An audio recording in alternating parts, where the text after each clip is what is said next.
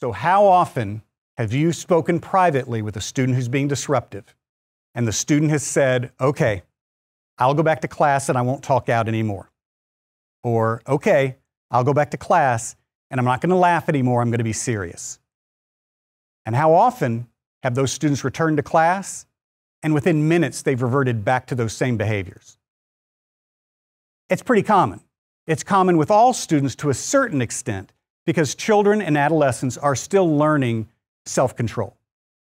But it's a very different and more complex issue if the student lacks executive function, has not developed those skills yet. For example, students with ADHD or students with a learning difference that has delayed the maturation of the prefrontal cortex, which is the center of self-regulation. For these students to say, okay, I'll go back to class and not talk anymore, is the equivalent of saying, okay, I'll go back to class and I'm going to lift 300 pounds. Or I'll go back to class and I'm going to build a car from scratch. They're not yet strong enough to do what they're promising. And to be honest, they may not have any idea how to do what they're promising.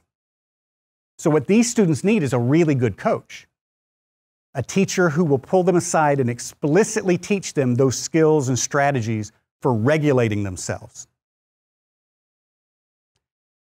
We can do that much for them, but that's only the beginning.